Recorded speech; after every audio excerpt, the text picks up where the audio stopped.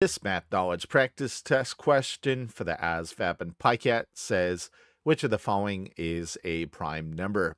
So again, you're not given a reference sheet or a calculator on the ASVAB or PiCAT. Therefore, you have to commit some of these basic definitions to memory.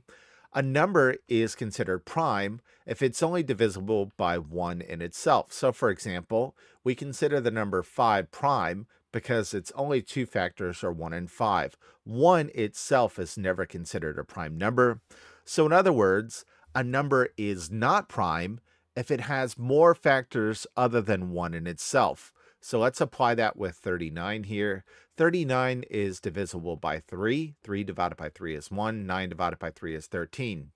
Since 39 is divisible by something other than 1 in itself, it can't be prime. What about 49? 49 is divisible by 7, therefore it can't be prime. What about 69? 69 is divisible by 3. This is going to be 23. Therefore, it's not prime. By process of elimination, we know 59 is a prime number.